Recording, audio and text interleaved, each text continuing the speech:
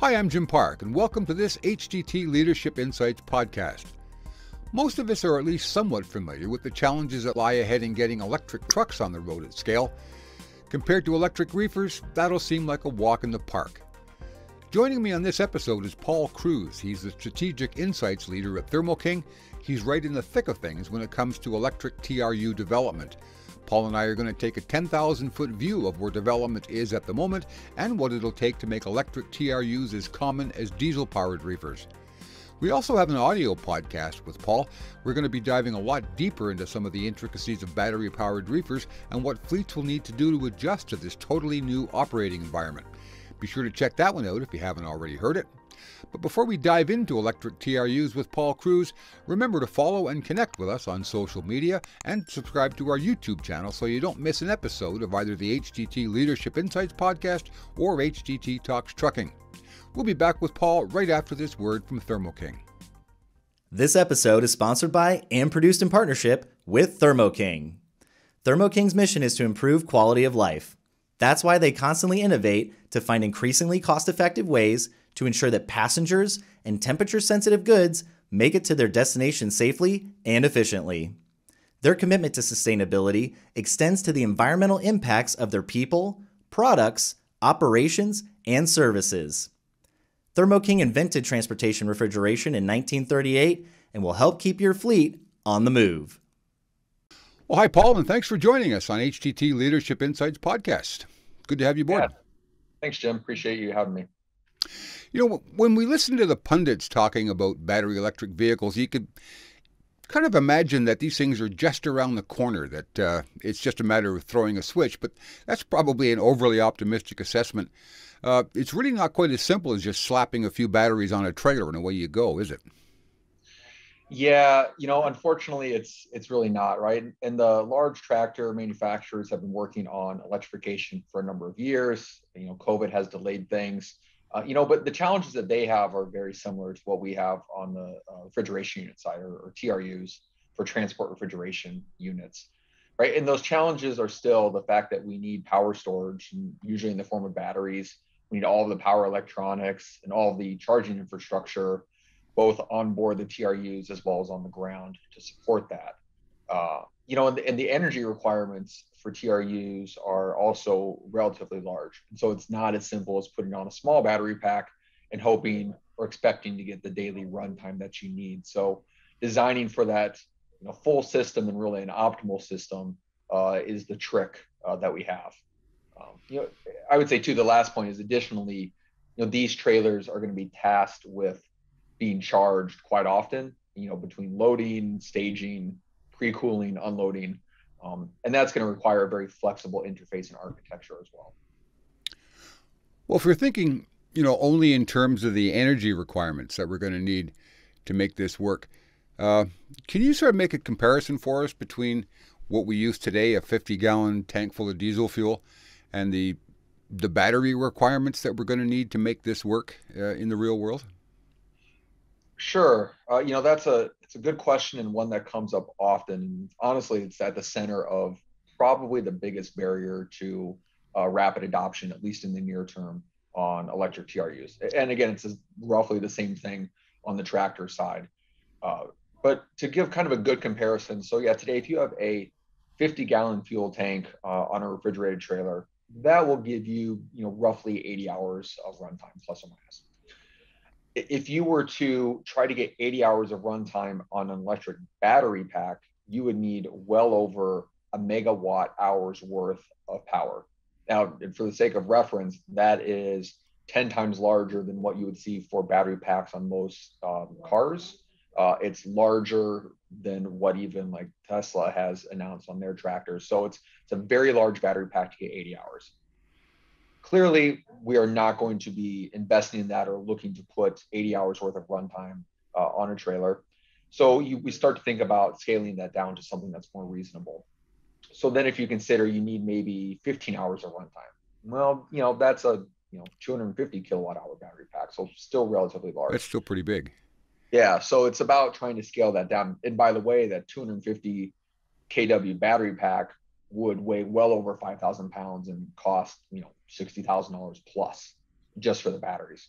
So further shrinking that down to something that's much more reasonable and really making the system more efficient so that that runtime, gets stretched and lasts longer. That's really the key. So the end result is something, south of 200 kilowatt hours, probably between 100 and 200 is our estimate. Jeff, are you thinking over time, when battery packs become smaller and a little bit more portable, that this problem will work itself out? Or what do you see as a sort of long-term horizon on battery development that'll work to your favor here? Yeah, it's like any technology, it will evolve. Power density is always improving, and that's just, how much power can you put in the same amount of area. So that results in cheaper batteries and lower weight.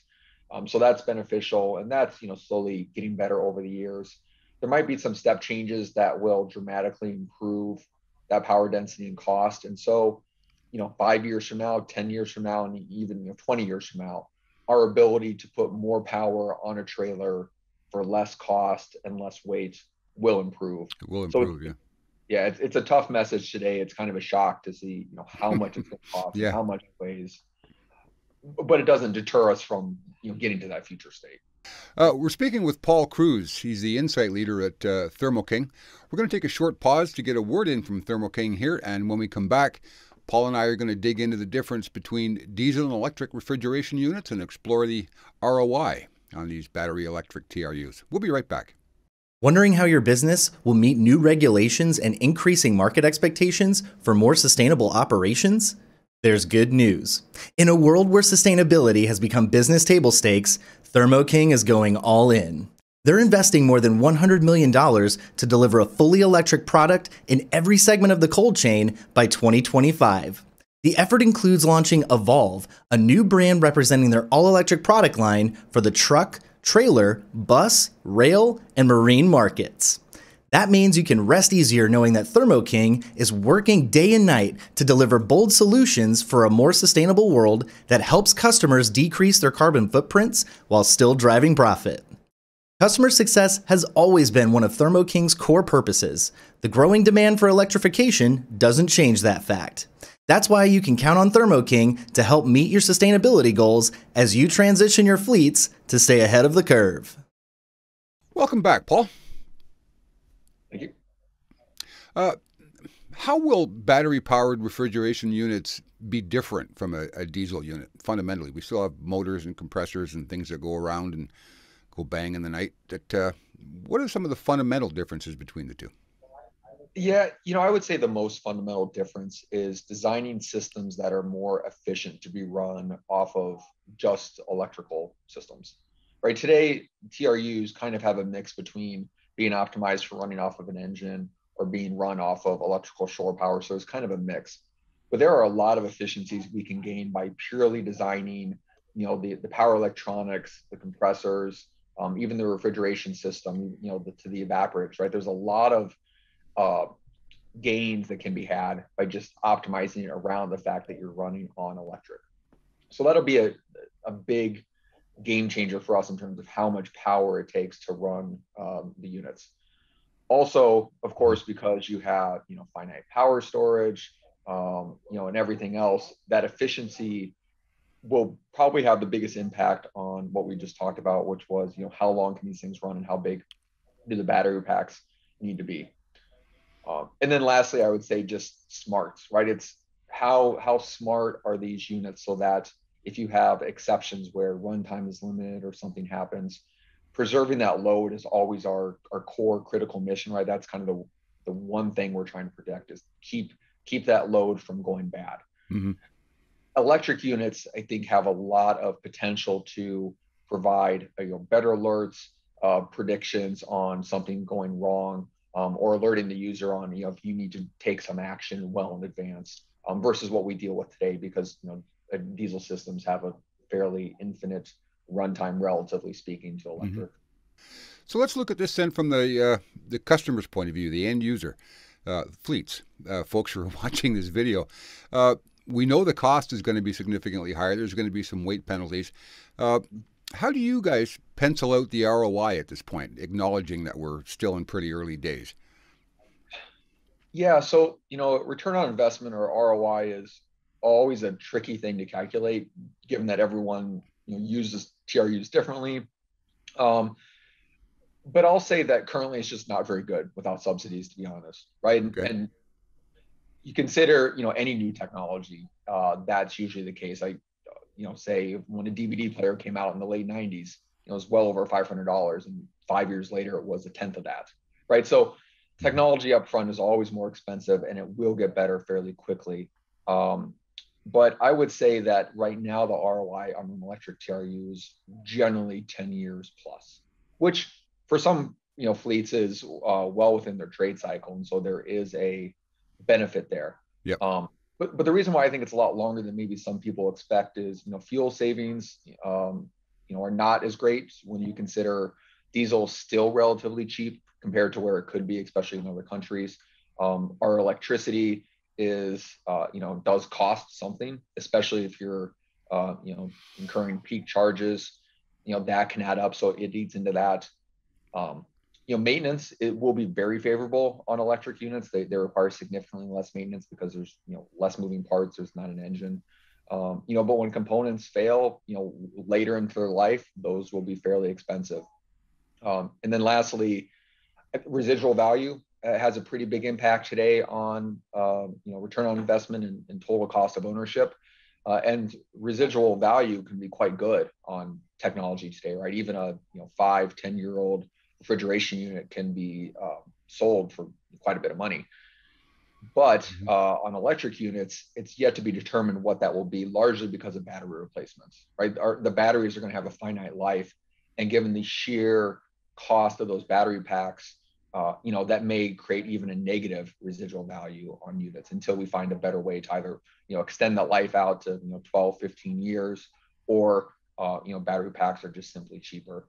So when you add all that together, crunch it all together, currently the ROI is not very strong without subsidies, but it will get significantly better, and it's our goal to work very hard to make that happen when it comes time for fleets to have to adopt units. Okay, Paul, well, thanks for your insight on that. We're going to dig a little bit deeper into these subjects and a couple of others on the audio portion of this interview. You can join us over there at the HDT Talks Trucking audio podcast. You can find that on our website or on most of your podcast platforms. Paul, thanks for joining us today. I sure appreciate it, and we'll see you over on the other side. All right, thanks, Jim. I always appreciate it. Thermo King wants every child in the world to have an ice cream cone. That only happens if their products help customers deliver refrigerated goods.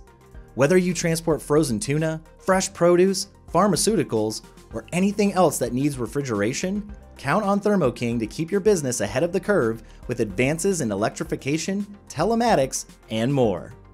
Discover Thermo King's latest innovations at thermoking.com.